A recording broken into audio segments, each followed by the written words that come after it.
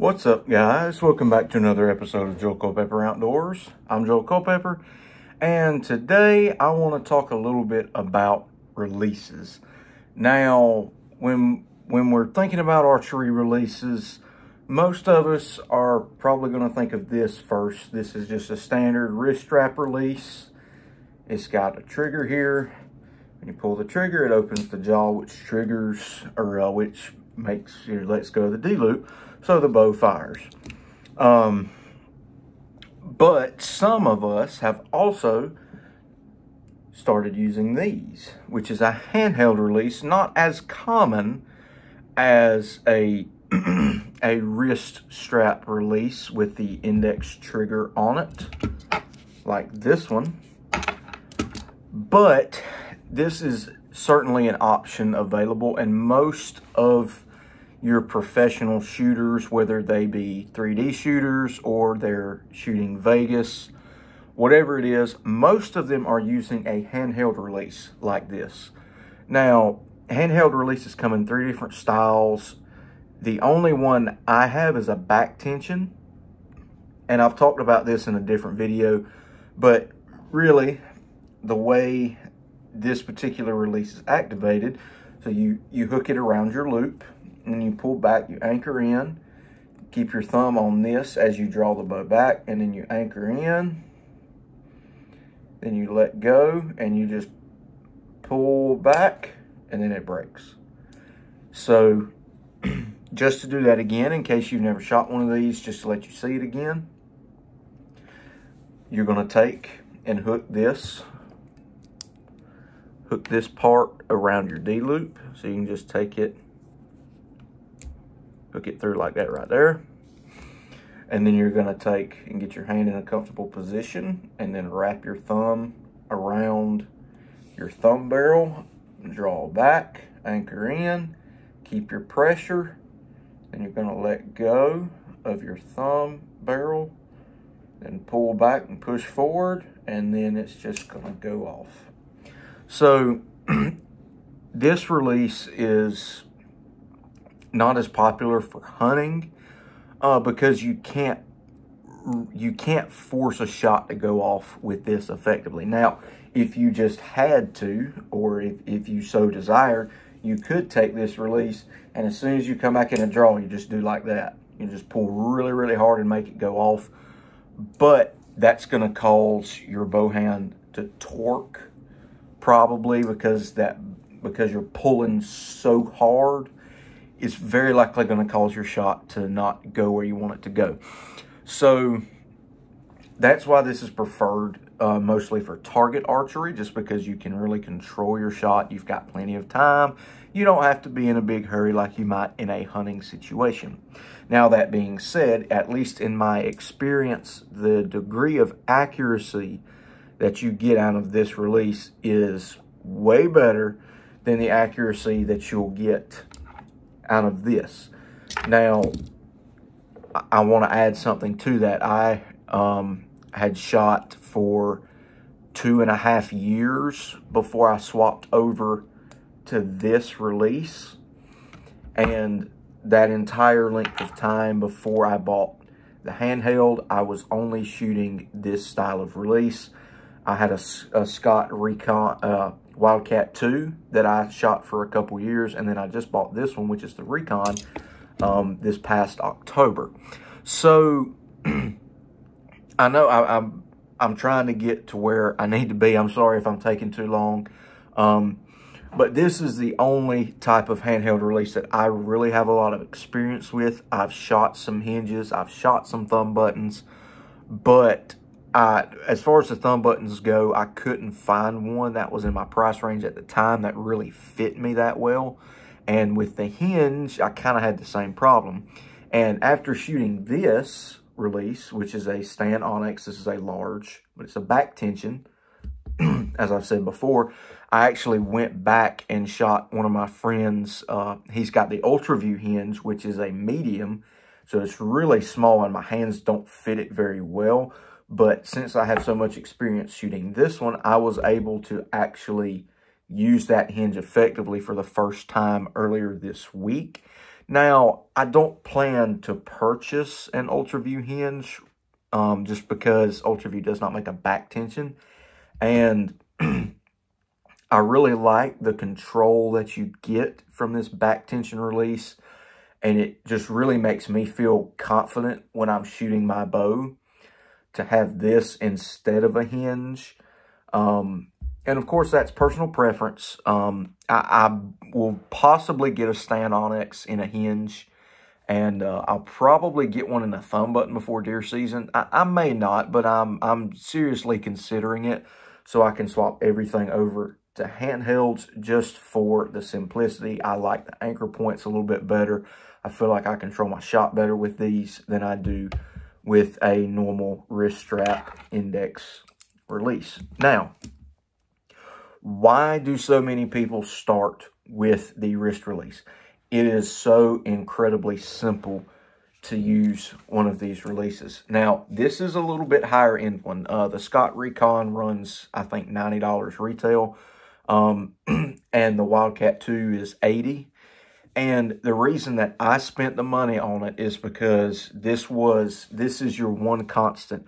When you go from bow to bow, you go company to company, you switch your arrows up, anything you change on your bow, this is a constant, and this is one of the most important constants you can have because you always feel the same way when you're shooting with this hand, or you should theoretically. So that's why I spent more money on this than some people do to start. If you don't have the money to get a nicer release, that's okay. I'm just explaining why I did it. Now, the wrist strap index release is so simple.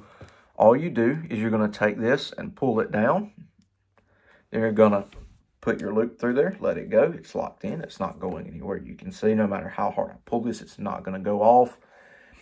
So what I do is I'll draw back. And now what I used to do is I would start high and then just drop my arm. And then as soon as my pin touched where I want to hit, I just punch the trigger, which is not a good habit to have. But there's a lot of people out there that with these releases, they'll just take and just hammer it.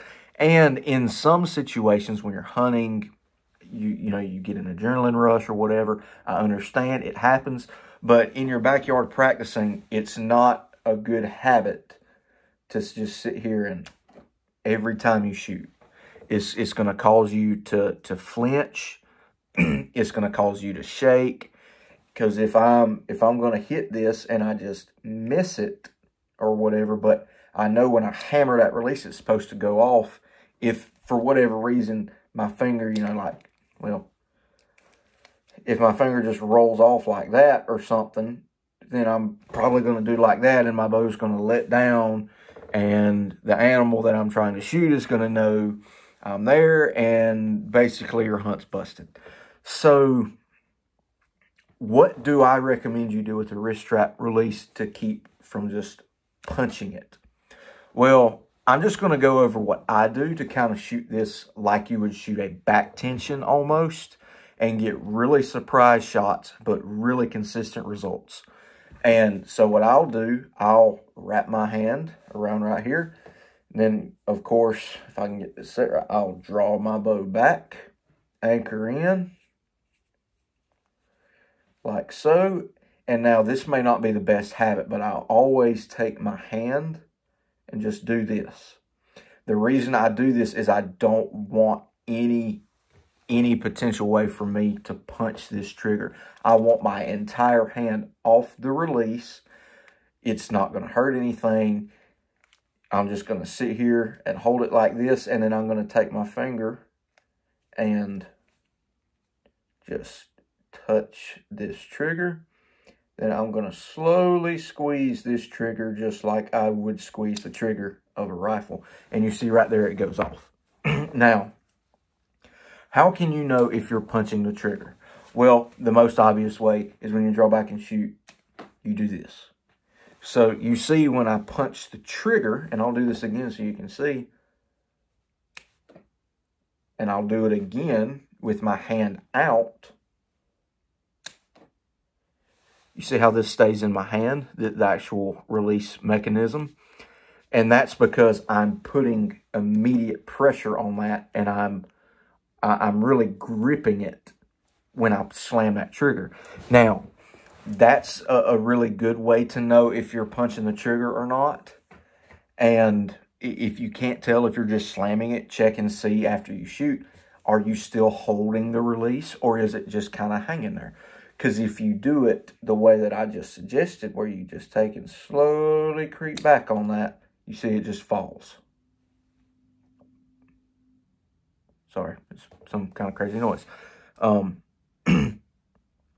Anyways, if I get back here and I take this and still in my hand, I punch that trigger. Now, if I take and I open my hand up and wrap my finger around that trigger, just push and pull just like you would with this release. So if I'm shooting this release, I'm going to take and get in my anchor point, and I'm going to push and pull until it breaks. I've got a little bit of a mess over here, if you couldn't tell. I know this video seems kind of crazy all over the place, but just bear with me. I hope I can help somebody with this. But anyways, with this, just very slightly squeeze the trigger, and boom, it goes off, and I didn't punch it. Squeeze the trigger, pull back with this hand, push forward a little bit with your bow hand. Don't put too much forward pressure with your bow hand, because that is going to cause you to shake if you have a prolonged hold. That was one of the things I learned after shooting this release. If I'm just sitting there and I get in my back wall and I've got my back tension, and then I just start pushing and pulling and the shot doesn't go off, this hand kind of starts to do this, and it's very exaggerated. But just so you can kind of see, hand starts to kind of do this, and then the shot breaks, and it just feels weird. And your arrow can go crazy places, and the shot just doesn't feel good. So don't push too much with your bow hand, because that is going to cause you to shake more. I recommend that you work on having a consistent amount of pressure in your back wall, and the back tensions are really good about helping with that.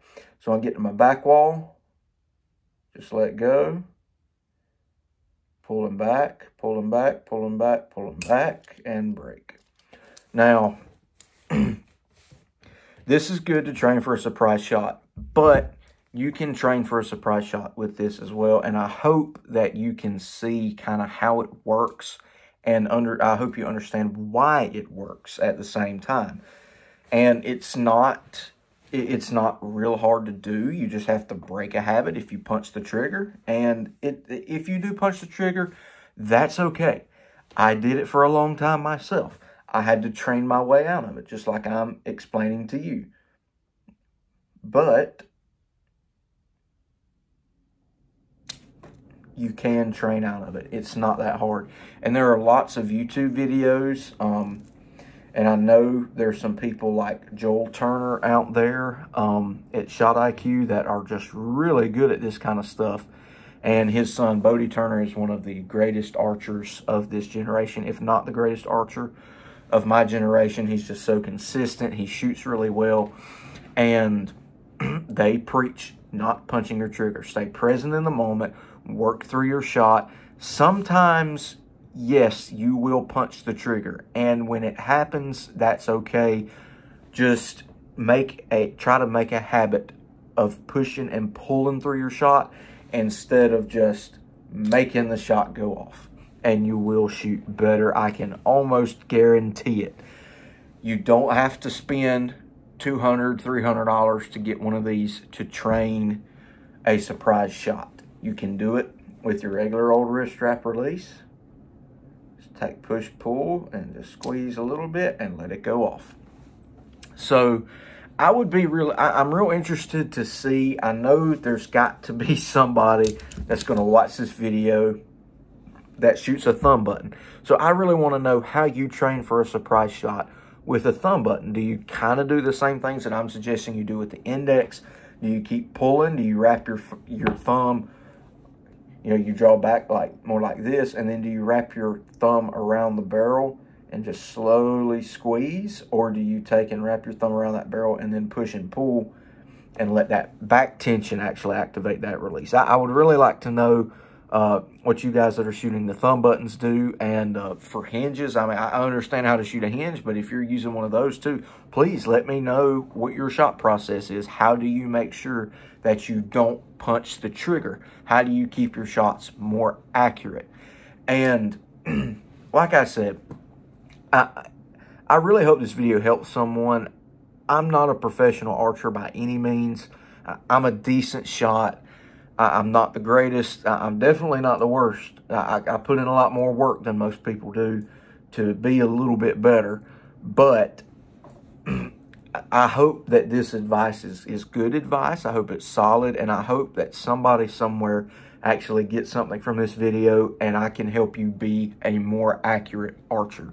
And if you want me to keep doing some of these videos like this where I give some little tips and tricks maybe to help you shoot better, just let me know in the comments. And if you have something for me, let me know. I know I'm not as good of a shot as I need to be. Now, like I said, I shoot really well. I shoot incredibly well at distance, especially once I swapped over to this release. But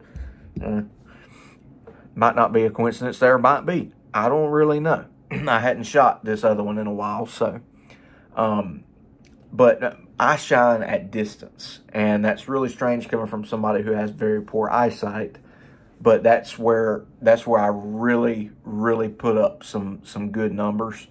And you can actually ask the guy that was in my last video, Luke. We shot off at 100 yards, and I'll blame most of his on him not having shot in a while. But my group was really good, and his was where my groups would be if I didn't practice. So like I said, I'm not going to fault him for that, because I do work a lot harder during the off season, or at least I've worked a lot harder this year than he has. He's busy. I understand. I'm not faulting him. So let me know if you get something from this. I hope I really help somebody. I really do. I know I keep saying that, but I really want to help someone so they don't wind up kind of having to figure everything out like I did. I did have some people that helped me along and along, but it wasn't enough to really make me better until I started learning things myself.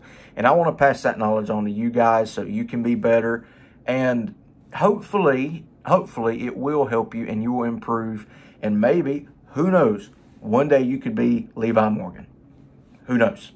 But thank you guys so much for watching this video, and thank you so much for subscribing. Thank you for the comments. You guys are absolutely incredible, and I really appreciate each and every comment, each and every subscriber. And anyways, you guys stay safe, stay in the outdoors. God bless you, and I will catch you on the next one.